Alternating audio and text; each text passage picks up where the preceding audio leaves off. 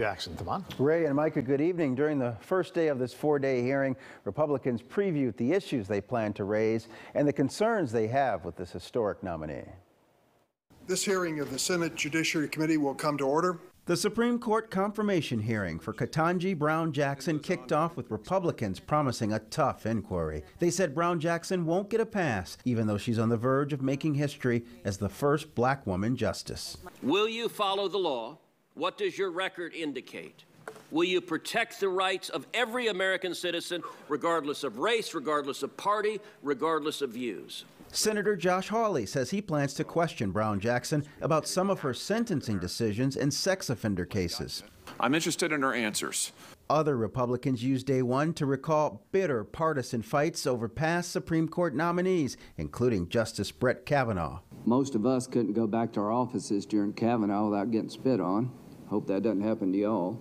In her opening statement, Judge Brown Jackson talked about how much she loves America. If I am confirmed, I commit to you that I will work productively to support and defend the Constitution and this grand experiment of American democracy that has endured over these past 246 years.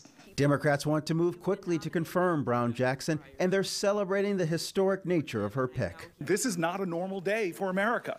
We have never had this moment before. Illinois Senator Dick Durbin is presiding over the hearing. We're a living witness to the fact that in America, all is possible. Illinois Lieutenant Governor Juliana Stratton traveled to Washington for the hearing. This is the first nominee that looks like me and looks like my daughters, and there will be so many children all across the United States and the world, quite frankly, who will look at this moment and imagine what's possible in their own lives.